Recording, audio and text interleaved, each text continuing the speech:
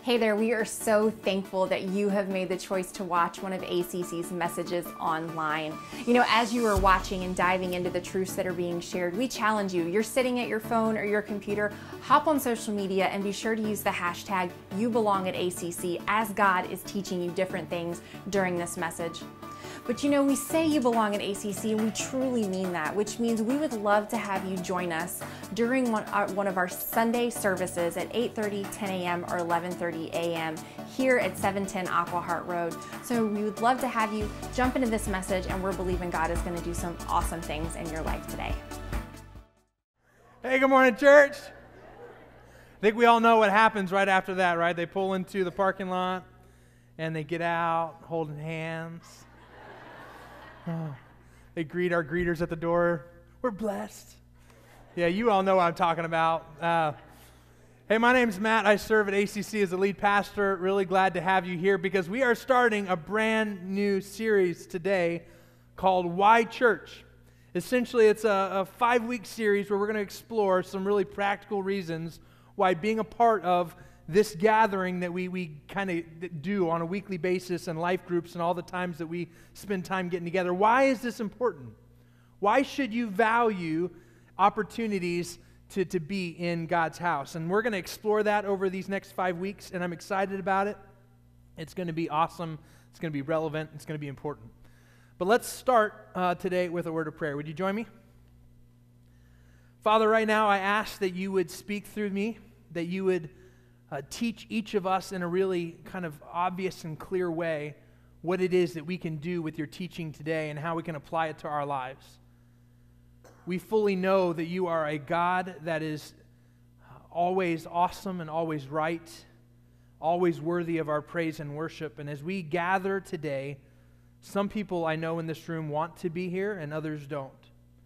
And I just pray that you would speak to each of us in our own way, that we would walk out of this space today more like you and more like your Son. We love you, and we pray this in Jesus' name. Amen. Amen. Church, would you do me a favor? Grab your Bible and open to a book that you probably forgot exists, the book of Haggai. All right, grab your Bible and turn to Haggai. If you're thinking, I didn't know that was a book of the Bible, that's all right. It's at the end of the Old Testament, right between the two Z books of the Bible. You got two books that start with Z. Right in between them, you got Haggai. It's a short little chapter. I want to encourage you to find that. You have a little bit of time before we get there.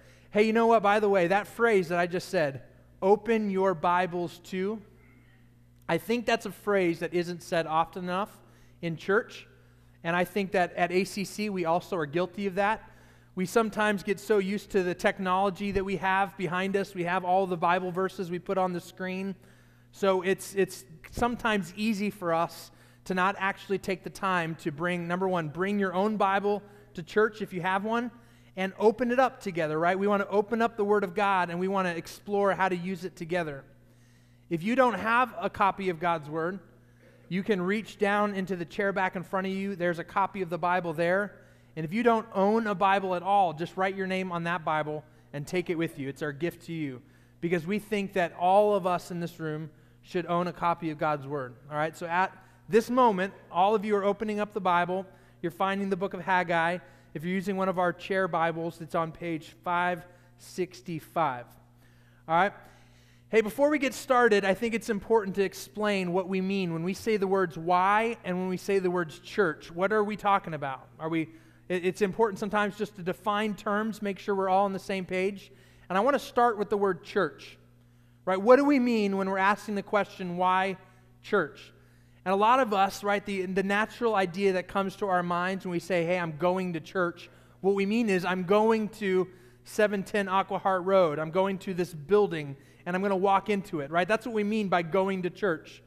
But we know that the church is not a building, right? The church is not some bricks and drywall and paint, right? The church is actually a body of believers. So if all of us were to gather in the parking lot, the church would be in the parking lot. If all of us were to gather at the high school, the church would be at the high school. The church wouldn't be here, right? So when we talk about church, we're talking about where believers, like-minded believers, gather together. That can happen on Sunday mornings, and it does. They can happen in your life group. Your church can gather in a life group setting. There's all sorts of ways. But when we're talking about church, we're saying, why should we find any value in gathering together with other believers regularly? I want to add to that, in Hebrews 10:25, it says this, "And let us not neglect our meeting together, as some people do, but encourage one another, especially now that the day of his return is drawing near." So essentially what's being said in this passage is, hey, church, let's not neglect the importance of joining together and creating the church by gathering together with other believers. It's an important part. So that leads us to the other question of why. Let's define this word why for a moment. Why is another really important word, and it's one of these words that I think we all need to ask more often about all sorts of areas of our lives. Think about it. Why is a really one way that we can see this word defined. If you're already open to the book of Haggai, how many of you have an NIV Bible, that your translation is NIV? All right, if you look at verse 5 and verse 7, you're going to see a definition of the word why. Essentially what God says is this. He says, give careful thought to your ways. That's essentially what the word why means. It means, hey, church, let's give really careful thought to the things that we say yes to and the things that we say no to. Let's put a little bit of energy, a mental energy, into asking the question, why? Why this and not that? In fact, I want you to think about why this way. Asking why allows you to choose the what's in your life. You hear that? Asking why allows you to choose the what's in your life. Some of the questions that get answered when you ask why is, what belongs in my life? What should I be doing right now? What matters? What doesn't matter? These are questions that when you ask why, we're talking about all sorts of areas, like why should I be doing this hobby? Why should I have this job? Why should I go here versus all of those whys essentially lead us to answering the what. What is most important? What should be on the front burner? What should be on the back burner? What should I do now? What should I do tomorrow? All of those prioritizing questions get answered when we ask why. So what we're doing in this series is we're asking that why question, but we're asking it about church. Why should we find any value at all in gathering together as believers? Why should I be here? Why should I get out of bed? Why should I be in a life group? Why is this thing important? There's an author named Albert Gray, and he did a study and then wrote an article about the kind of a common denominator of people who are successful, and this is what he came up with. The common denominator of success is not hard work or good fortune. It's putting first things first. So if you want to have a successful life, you're going to ask the question why often, because if you are constantly not asking why and you're constantly just taking everything as it comes and doing things that just whatever, and you're not thinking about it and not prioritizing it, not putting first things first, you end up with your life all kind of as a mess, a little bit chaotic. So if we can ask this question, why church? And maybe by the end of this 5-week series, you'll think, I decided after everything that I saw in God's Word that that church shouldn't be a priority. I doubt it, because I know God's Word is really clear that when we ask this question, why? Why should I make this a priority in my life? Why should this be important for my family and my kids? You'll see that God's Word is really clear. So now all of you should have had plenty of time to turn to Haggai, and I want to give you a little bit of background. The context of this book is really important before we dive in and explore its meaning and what's being said in this. So Haggai was a prophet, and a prophet essentially means it's someone who speaks to God's people on behalf of God. So God would speak to the prophet, and the prophet would then say, this is what God wants to say to you. So Haggai was one of these prophets. Now the timing of his ministry, his prophetic ministry, right, was essentially this. All of God's people had been warned for years and years and years, all throughout. Remember Solomon, and Solomon built this incredible temple, and all of the people lived in Jerusalem, And then God was warning through his prophets, hey, if you keep kind of giving into this idolatry and idolizing other gods and worshiping other gods other than me, I'm going to kick you out. And that's exactly what happens. Now all of God's people were exiled out of Jerusalem. They were all in captivity, and Solomon's temple was destroyed. Now what happens right before Haggai starts is God's people are now out of exile. They are now back in Jerusalem, and they have this newfound freedom. You know what I'm talking about? Have you ever noticed what can happen sometimes when you get freedom for the first time and you don't really know how to handle it? Some of the stupid decisions we make in life. One of the best examples I have of this was I was taking a group of students on a missions trip, and it was up to like the northernmost part of Maine and into Canada. And there was a 6th grader named Dakota who was going on this trip. And the way it worked is parents would give their students some spending money, money that was for them to use however they saw fit during this trip. Now Dakota was given $100, and his parents intended this $100 is for you to use over this 8-day period, okay? Now, as we are driving from Delaware to Maine, we stop about halfway, day 1, at a Walmart. And Dakota has got this freedom, right? I have $100 in my pocket, and I can use it on whatever I want. He went into Walmart. I kid you not. As we were walking back out, and as all the groups are gathering back at the vans, he has spent all of his $100 on 2 big spools this tall of bubble wrap. Now, some of you right now are thinking, why? Why did he do that? I have no idea. I know for the rest of that week he had a lot of fun with bubble wrap. That's what I know. But here's my point. Sometimes when we experience freedom after not having that freedom, we get to choose for ourselves what we're going to spend our money on and what we're going to spend our time on and what we're going to spend our resources on. And that's exactly what's happening right here as we go into the book of Haggai. God's people now have their freedom again, and they have the ability to decide how they're going to use it.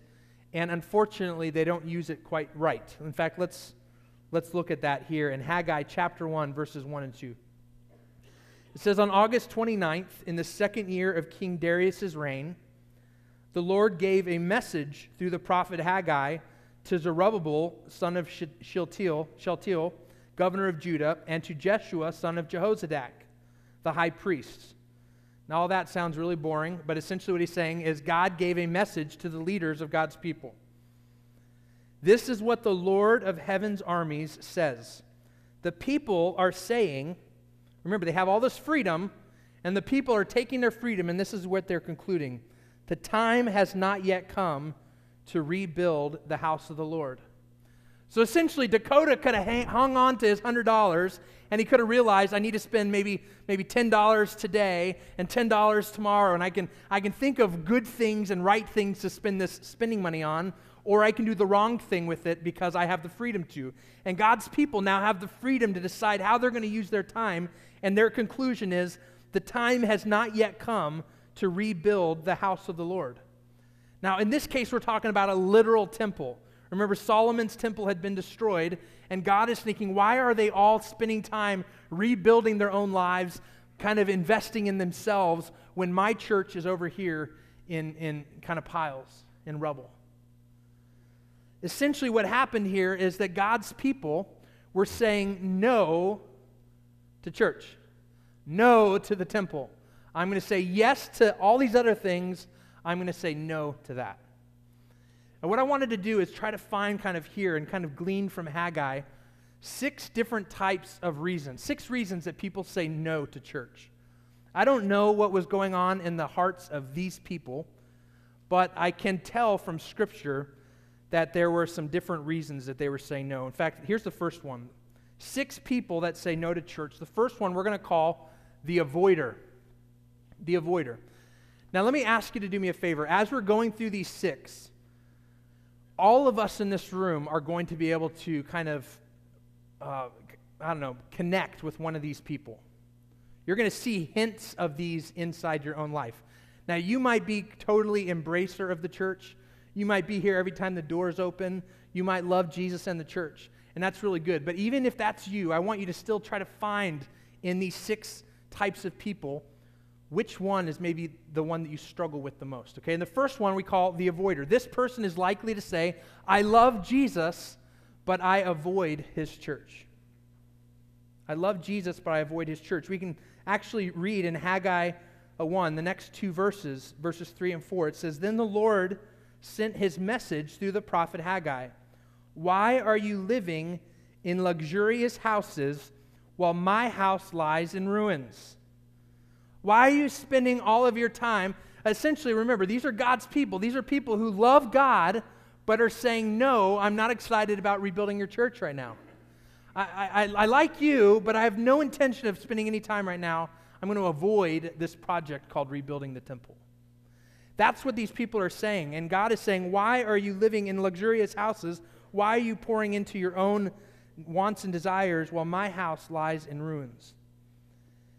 And I was thinking through, why do we, if you're an avoider in this room right now, if this is kind of your personality, you love Jesus, but you're not really a fan of the church, I think there's probably 4 reasons that most people avoid church. Let me share them with you. Number 1, a potential avoider avoids church to avoid groups.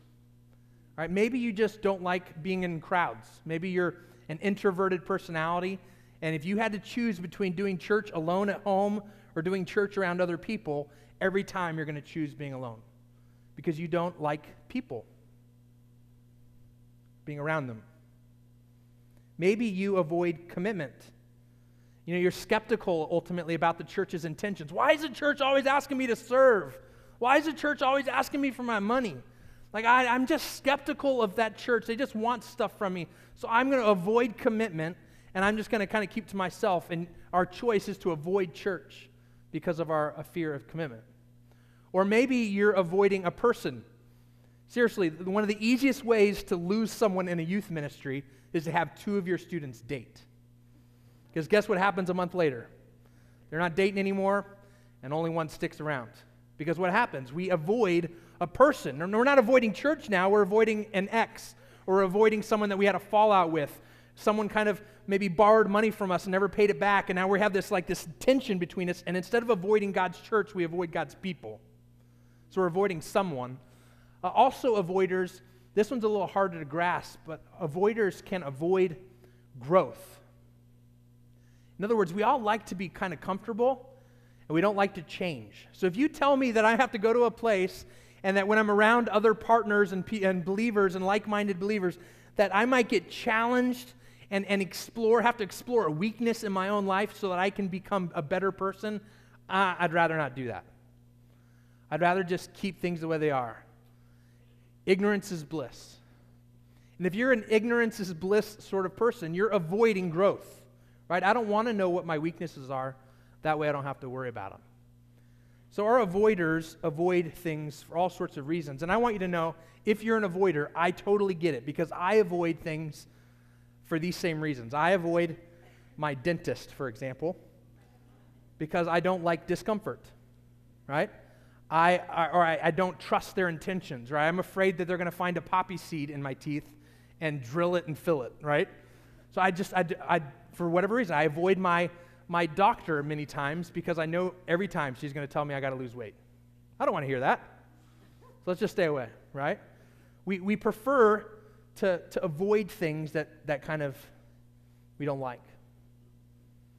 Here's another type of person that we experience saying no to church is we call them the intender or the excuser. Either one of these words will work. The intender or the excuser. Now, this person is likely to say, I was going to go to church, but, you know what I'm talking about, right? I deep down inside, I know church is important. I know that it's something I ought to prioritize. I know it's something that needs to be in my life, but something always gets in the way for the intender or the excuser. This sentence may be completed in a few different ways. Maybe they'll say, hey, I was going to go to church, but my life is a little too busy at this moment. You know, I was going to go to church, but it's really rainy outside. And some of the excuses are really lame. I was going to go to church, but my bed is super comfy. And I relate with this one. Listen, There are Sundays, I want you guys to know this, that the only reason I get out of my bed is because you pay me to be here. Like, we have the most comfortable mattress in the world.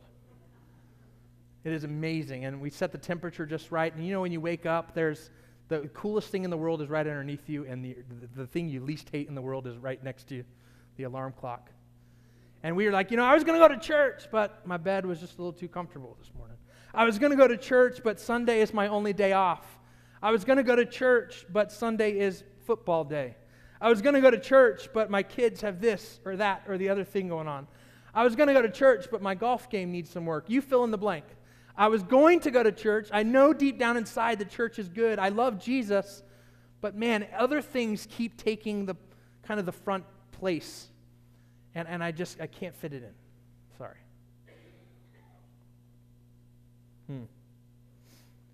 In Haggai, back to chapter 1, verses 5 to 8.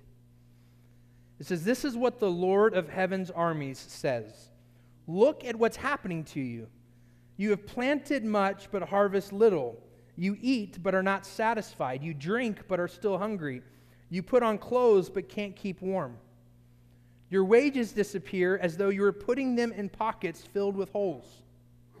This is what the Lord of heaven's army says. Look at what's happening to you. Now go up into the hills, bring down timber, and rebuild my house. Then I will take pleasure in it and be honored, says the Lord." Essentially what he's saying to his people here is, you're trying to find joy and purpose and meaning in all the wrong priorities. You're going out there trying to fill your stomach, and you're still hungry, and you're trying to find something to eat or drink, and you're still thirsty. You're trying to buy things and purchase things and invest in yourself, and yet your pockets are like always empty because it's never enough. And all of these things have taken priority over the things that really matter. You're not putting the first things first. And he says, ultimately, knock it off. I'm not honored in that. He says, go up to the hills, grab some wood, and get down here and focus on what's most important. Build my church. Build my temple. And then I'll be honored. You see, they were spending their energy, their money, and their talents on all the wrong things, things that didn't return any real significance in their lives, which all turns out to be pretty futile. I love this next line. You ready for this? This one will preach. This is what an intender or an excuser, this is like their life mantra. The word "but" keeps their butt out of the church. You like that? That little word, I want to go, but I'm not going to get my butt in church.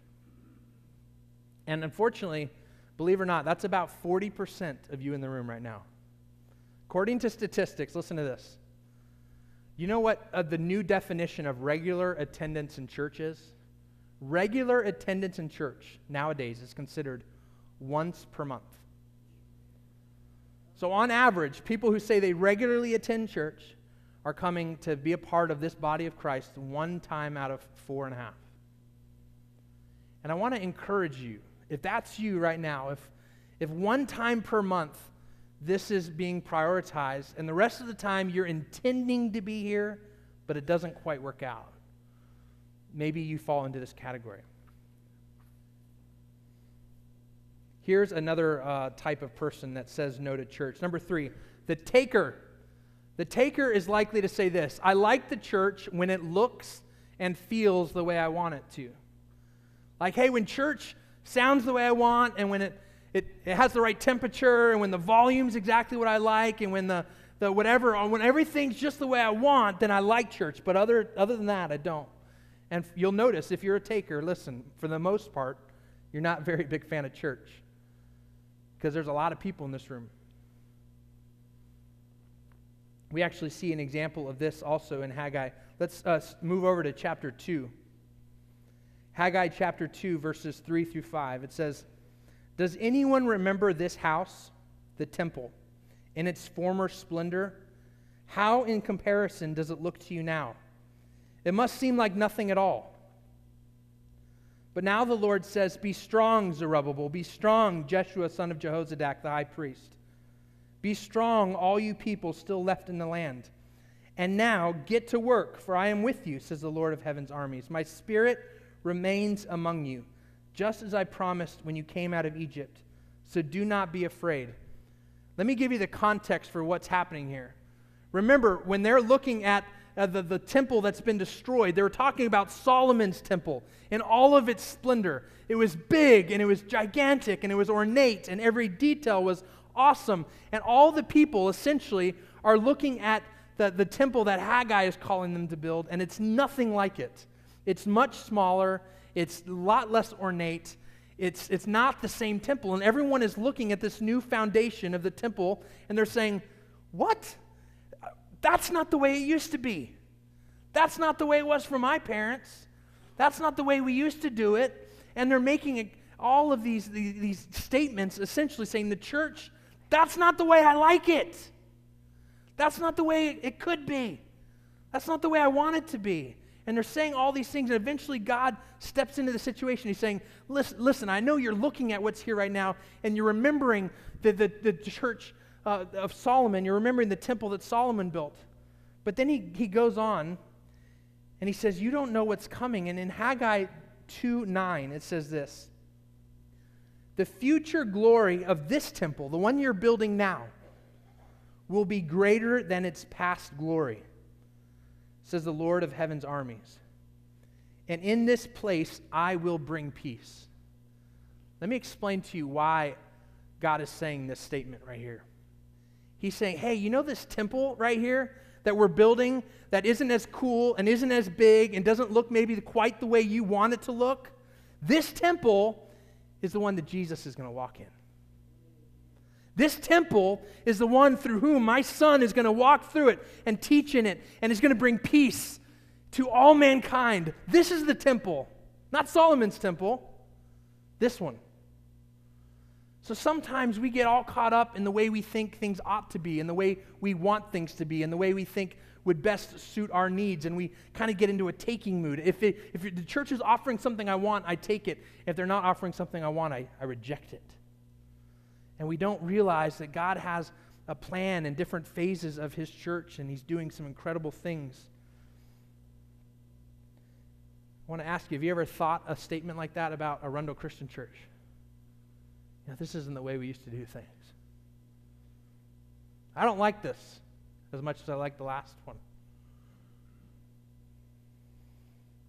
David Platt is one of my favorite authors, and one of my favorite books, Radical, he writes this: we are giving into the dangerous temptation to take the Jesus of the Bible and twist him into a version of Jesus that does not infringe on our comforts. But do you and I realize what we are doing at this point? We are molding Jesus into our image. He is beginning to look a lot like us because, after all, that is whom we are most comfortable with. And the danger now is that when we gather in our church buildings to sing and lift up our hands in worship, get this, we may not actually be worshiping the Jesus of the Bible. Instead, we may be worshiping ourselves.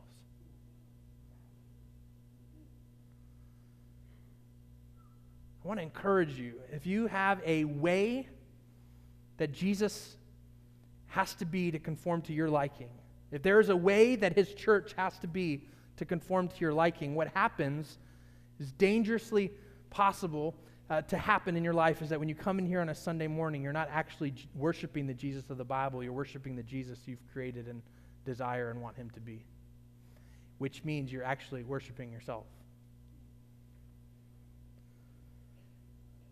Here's a fourth person that says no to church. This one is called the appeaser. The appeaser says, I'm not excited about Jesus' church, but I go because I have to.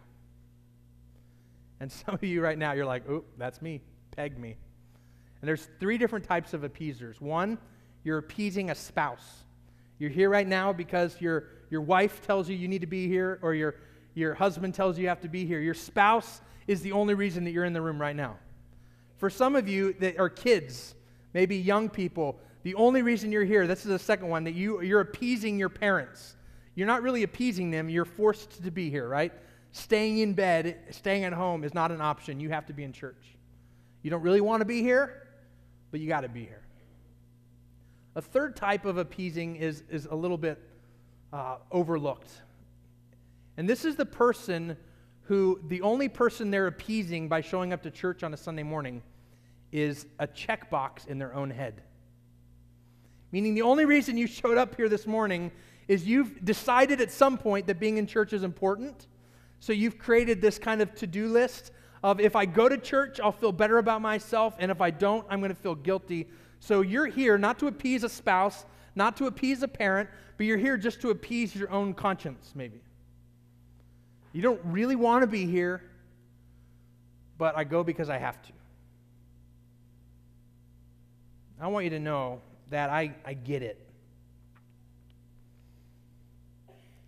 I relate with this so much. Let me show you in Haggai 2:13 and 14. It says, "Then Haggai asked, if someone becomes ceremonially unclean by touching a dead person and then touches any of these foods, will the food become defiled?" And the priests answered, "Yes." Then Haggai responded, "That is how it is with this people and this nation, says the Lord. Everything they do and everything they offer is defiled because of their sin."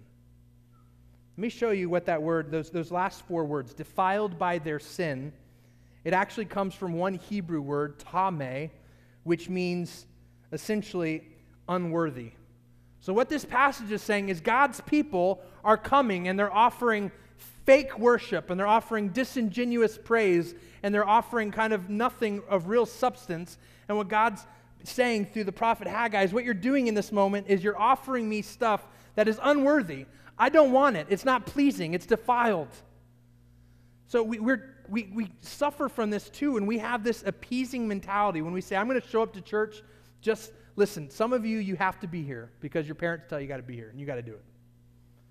But I want you to know that if you're appeasing a parent or appeasing a spouse or maybe just trying to please your own sensibility in your head, there's something that I want to ask you to consider, to encourage you to learn and pray that God would instill within you a sincere, genuine love for Jesus and His church, so that when you walk in here, the praise that you're offering up isn't fake, it's not disingenuous, but it's real, because the Bible is clear that when we come in here and we show up and we just kind of go through the motions, that is unworthy to our God. And I was saying that I relate to this. I want you to know, there are some Sundays that even as the lead pastor of this church, I wake up in the morning and the only reason I come is because y'all pay me to be here. And I know when I wake up on a Sunday morning and I'm thinking, man, why today do I not want to? Why am I not more excited about? Why do I not wake up with this excitement stirring in me to say, man, I can't wait to get to my church? And I think you all know what that means, because there are days, there are seasons in our lives where the only reason we show up is to check some box or to make someone happy. And I want you to know I get it. I understand it, because I have seasons in my life where the same is true for me. Now, these last two types of people that say no to the church, we're not going to find in the book of Haggai specifically, but I guarantee you they existed. So these are two more types of people that wanted nothing to do with rebuilding the temple. Number 5, we call the denier. This person says, I don't care for Jesus or His church, and I stay away from both. I don't care for Jesus or His church, and I stay away from both. If you are in this room right now and you are a denier, I have two really special things to say to you. Number 1, I'm super glad you're here. Aren't we, church? Aren't we glad that a denier is with us in this? Number 2, we say this often, you don't have to believe like we do before you belong here. This is an incredibly safe place to explore faith, to consider, maybe just to ask. I want to encourage you, if you're a denier, even though you don't really claim or believe that a God exists, I want you to say a prayer that goes something like this: God, if you do exist, would you reveal yourself to me? Ask God to show Himself to you and keep leaning in. We're really glad you're here. Here's another 6th type of person that avoids the church. We call this person the sufferer. The sufferer says, I have been hurt by the church. Maybe they say, I've been hurt by people in the church. I've been hurt by a so-called Christian, and I want nothing to do with it. We decided that we were going to start this 5-week series on week 1 to make sure that we offered an apology, just to say, listen, I don't know if you were hurt by a Arundel Christian Church. I hope not. But my gut is that for many of you who are sufferers, the reason you are opposed to being a part of the church, the reason you're not prioritizing being a part of God's church, the reason you're not exploring faith is that someone else, someone along your history who claimed to be a follower of Christ did something to you, said something to you, wronged you in some way. And if that happened to you, as a representative of the church, I just want to say this. I'm sorry. But let me encourage you with something. If you were to leave today and go out and buy a used car, and as you're pulling out, a month later, maybe your transmission goes, and you then pay to get it fixed, and then you're driving down the road and a tire blows out, and you take it in to get fixed, and then as you're driving, the air conditioning goes out and the transmission goes again. What are you going to say? You're going to say, I hate this car, right? You're probably not going to say, I hate cars.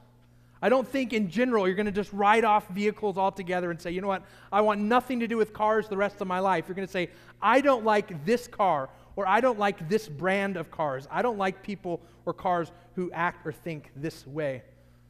But maybe you ought to lean in and consider the fact that Arundel Christian Church isn't maybe just like the person or the person who claimed to be a follower of Christ that harmed you or hurt you in the past.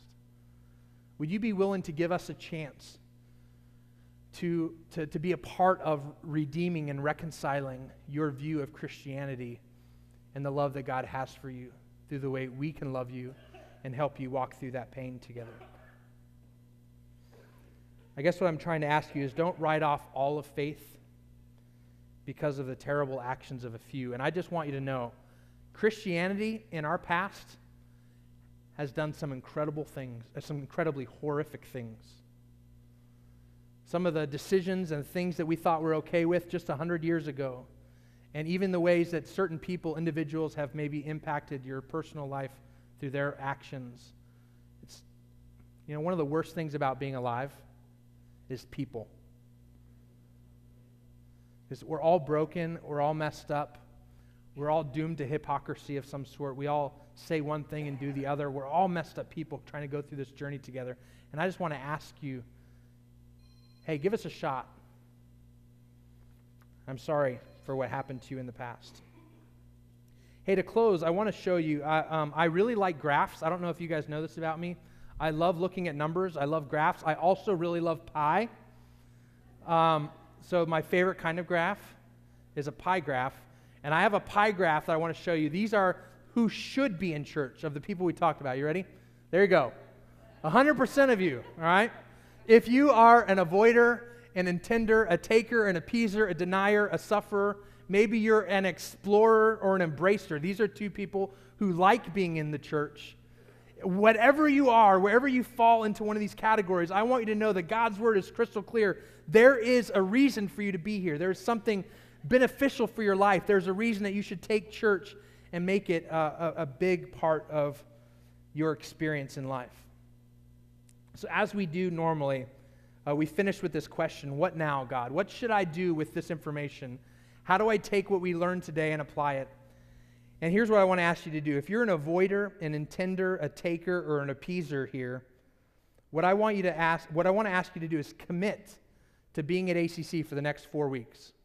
Just a 1-month commitment. Be here, all right? If you're a denier or a sufferer, same thing. Make a commitment to being here for the next 4 weeks. If you can be. I understand that sometimes, work takes you out of town, or you're on vacation, or you're sick or something. But if at all possible, I want to encourage you to be here for the next 4 weeks. If you're an explorer or an embracer, listen, the church, the explorers have nothing to explore without people embracing the church. The denier has nothing to kind of come and explore in and see God reveal himself unless we continue to work in and allow God to build his church through us. So if you're an embracer or explorer, I also want you to commit the next 4 weeks, be in and a part of this series. Because here's what we're going to do. Every week, we're going to look at a very practical reason why, if you are a believer or a non-believer, you will find value in being a part of God's church. And my favorite thing is every week we have a very specific creative element. We have something that we're going to do that we've never done before every week of this series that we want to make sure you don't miss. So we want to invite you to be a part of that. Let me close with this passage. Haggai 2:18 and 19. It says this. Think about this day. Let me pause right there. Now, Haggai was talking about that day back then. I want to ask us as a church, what if God's saying right now, hey, church, think back to April 28th when Pastor Matt got up on stage and we kind of rallied around and said, yes, we need to be a part of building the church. Yes, we need to be a part of what God's doing. We need to take our excuses and throw them out. We need to take our fear and avoiding and take it out. We need to take our taker personality and throw it out. We need to take all these bad excuses and say, you know what, I'm going to commit to being a part of this. What Haggai's saying here is right now is, hey, think about this day. Remember this day. The day when the foundation of the Lord's temple was laid in your own heart and in your own mind. Think about it carefully. I'm giving you a promise now while the seed is still in the barn. You have not yet harvested your grain, and your grapevines, fig trees, pomegranates, and olive trees have not yet produced their crops. But from this day forward, from this day onward, I will bless you. I will bless you, church. This is what God says. If you can say, you know what, this is the day that I decided I'm not going to say no to building God's church. I'm not going to make excuses anymore. I'm going to be here. And you'll be able to look back and remember this day where God says, listen, you didn't even know yet what I was going to do. The harvest wasn't even available yet. But you're going to remember back and say, that was the day that you started working in my heart. And you started blessing me and building my faith and maturity in you. Let's pray together. God, I ask that you would help us. We're all different people in this room. We all have different experiences and reasons that sometimes we'd rather say no to being a part of the body of believers that gathers on Sunday mornings and gathers in homes all over this community and life groups. God, we have excuses. We have past hang-ups and hurts. We have selfish desires. We have all sorts of things that keep us from you. But we recognize that ultimately you call us to go up onto that mountain, bring down lumber, and build my church. God, we want right now to be a church that's committed to doing whatever it takes to build your church, to rebuild your temple. Let us not be those who focus on our own luxurious living while your church lies in ruins. God, let me be a church builder. And let me ask, God, that you would work in all of our hearts. Show us how we need to change and grow. Help us to be here over the next 4 weeks and beyond. We love you, and we pray this in Jesus' name. Well, we are so thankful for the truth that was shared in this message today. Please know that we as a staff and as a church are praying that what you have learned today, the truths that God has put deep down into your heart, will manifest themselves and grow themselves into something amazing. And as always, you can experience that with other believers, other people who are walking this walk of faith at ACC on a Sunday morning at 8:30, 10 a.m., or 11:30 a.m. As a reminder, please remember, you belong at ACC.